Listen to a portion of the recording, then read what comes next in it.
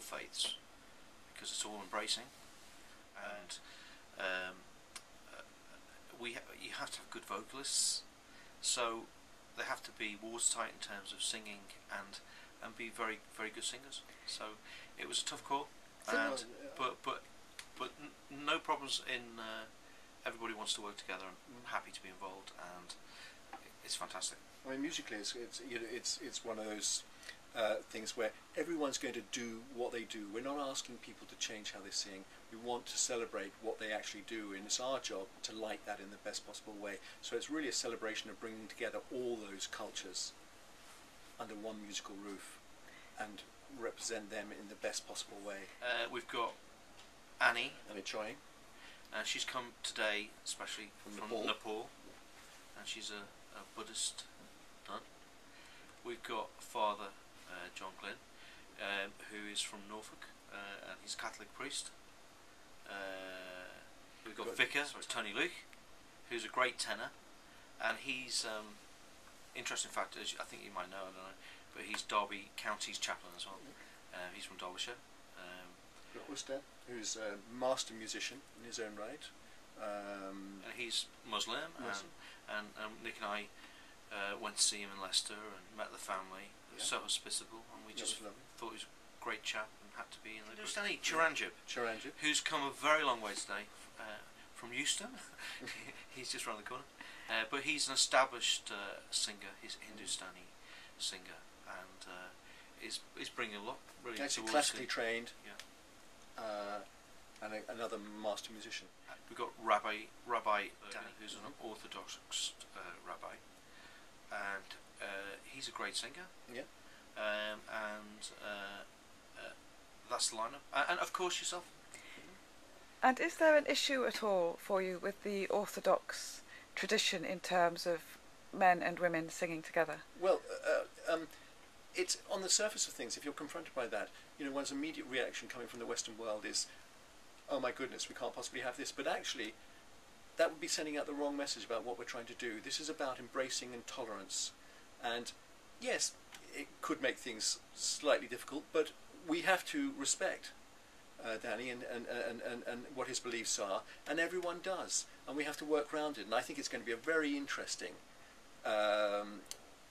part of the group's story that we're working around. Here's the most sort of commercially minded industry one could come up against, but we're going to work around that much in the same way as in the famous story about Chariots of Fire, where he couldn't run on a Sunday.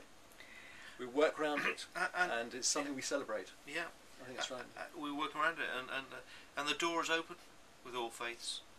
For other faiths at other times. This is the beginning.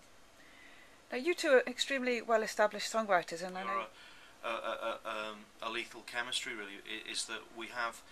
My background is, although it's been A&R discovering and finding us. I discovered Billy Bragg to Dead or Alive. I signed Level 42. I signed some big, huge acts in my time. But from a PR level, I've promoted Lloyd Webber to Costello to Pavarotti. So what's interesting about us is that I've got very much a PR mind. Always looking for, 100 records are released a week. What makes something different? And Nick shares that kind of view that you have to be different and walk a different path when you're promoting a record or establishing a new artist. And the fantastic thing about us is that we can discuss things, and Nick can realise the ideas so fantastically well in terms of sounds and songs and producing the artists. And we brainchild ideas, like for example, we're recording a song today, Faith Unites Us All. We wrote that song with this project in mind, with the established Ronan Hardiman, who's Michael Flatley, composes for Michael Flatley. But we set about writing the right kind of song with the right message. And Nick, you're still working on the track, aren't you? That's right. Yeah. But and Nick's produced many famous artists. I come in. My background is from record production, and I've been lucky enough to work with lots of people from Marvin Gaye, Tina Turner, to more currently Russell Watson, Catherine Jenkins.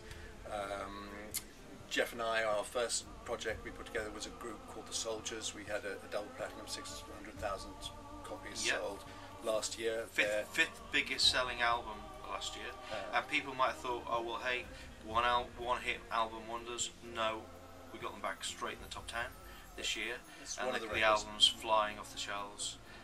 And that's a similar situation in the sense that we felt there was the public had a connection with and cared about soldiers, and we thought that was a connection that would make a very interesting project musically. And we feel similar in this way, that there's a connection with the public immediately. There is, because of there's how many 6 billion, if you add up all the figures of how many people follow religion in the world, different faiths, it's over 6 billion.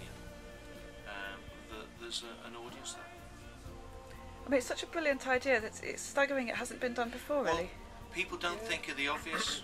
They don't, all the time, they don't think of the obvious. It's also actually very difficult to put together. You know, we're in an industry where lots of people have ideas, but actually executing that idea is the big thing.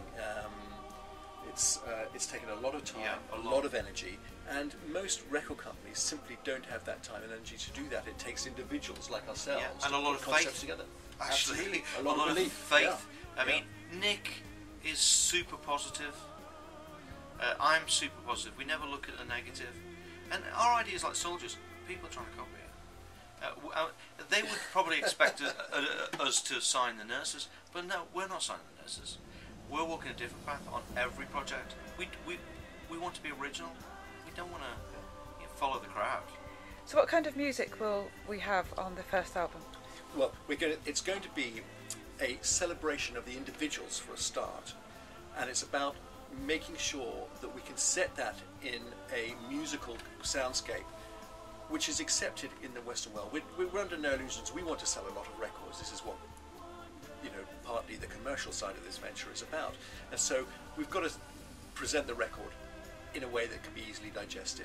So that's keeping all the individuals true to what they do, but our job is to light it in a way that makes it commercial, but cinematic, and gives it a wonderful world feeling, a sense of harmony, a sense of peace, but you get a sense of journey as well, about the imagery needs to be global rather than specific Western pop.